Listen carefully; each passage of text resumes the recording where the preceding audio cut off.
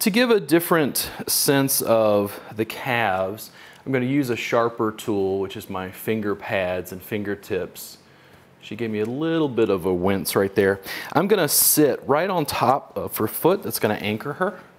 And as I hook both hands in, I can pull both right into the calf and give her a little leg traction at the same time.